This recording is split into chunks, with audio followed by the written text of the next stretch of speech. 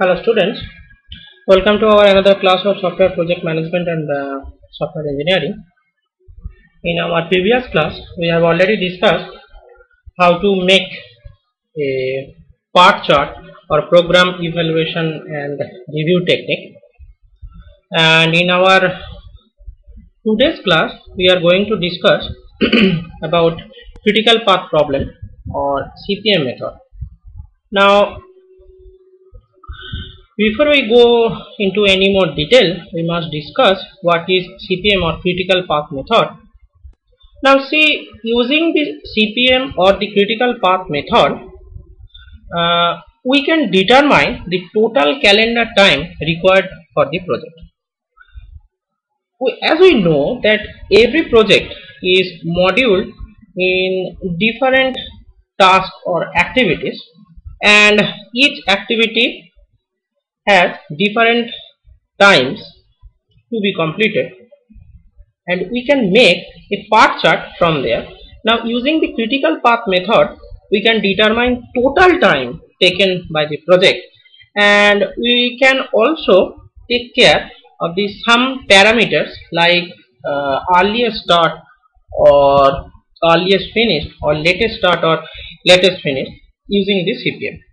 And at the end, we can calculate slack time as well as critical path from this diagram. Now let's take one example.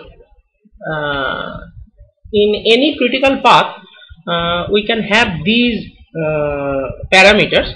ET means earliest node time for any given activity, duration and precedence relationship, and LT means latest node time assuming no delay, and few other terms that we must know, that is ES, as I said earlier, earliest start time, LS means latest start time, EF means earliest finishing time, and LF means latest finishing time, slack time or ST means maximum activity delay time. Now take an example. Now this is our given activity table where we have five tasks to be completed. Now make one node there called node number 1, and as we can see that we can either start by A or we can start by B also. So we made two paths from this node number 1. One is A, and A needs 3 week or month, whatever the time unit is. Let's take 3 days. So it is taking 3 days to be completed, and B is taking 4 days to be completed. Now B is precedence of C. So at the end of B we have this path for C. C is taking 7 days, where C is precedence of E and it is taking 2 days. So this is our path, and from B, C and E, and A is precedence of D. So from A we went to D, and D is taking 5 days to be completed. So it is 5, and this 5 is our final node. Okay, so this thing we have already learned in our last class. Now how to solve the critical path method.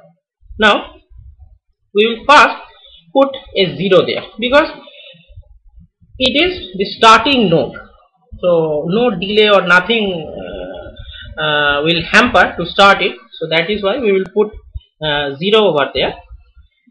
And then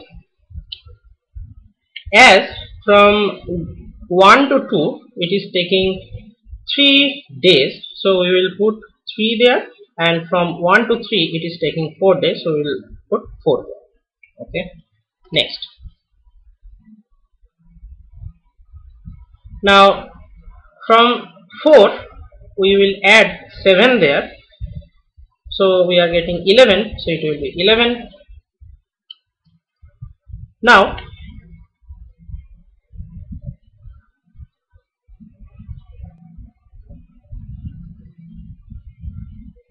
if we consider, then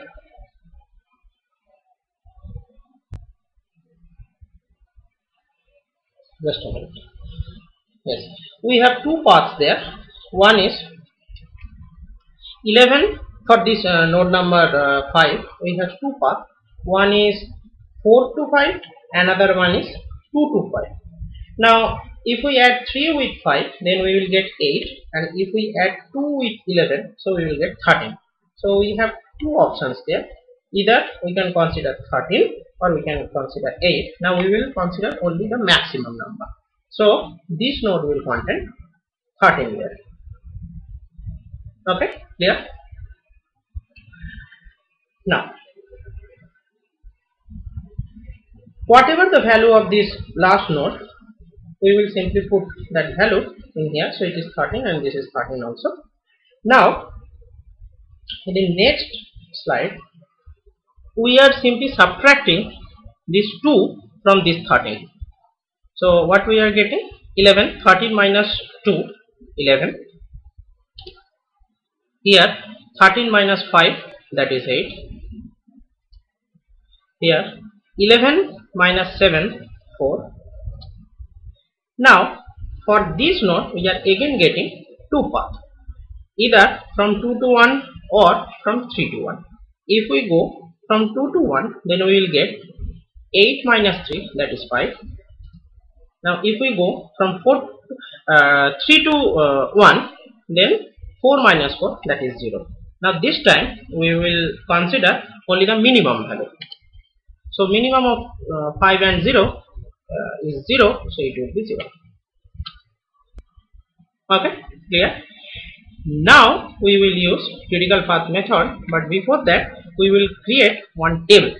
Now how to make the table? We will simply put all these values, like for see, we write task A, it is taking duration 3, and earliest start and earliest finish is 0, 3, and latest start and latest finish is 5 and 8. 0 to 3, and it is taking 5 and 8. Okay.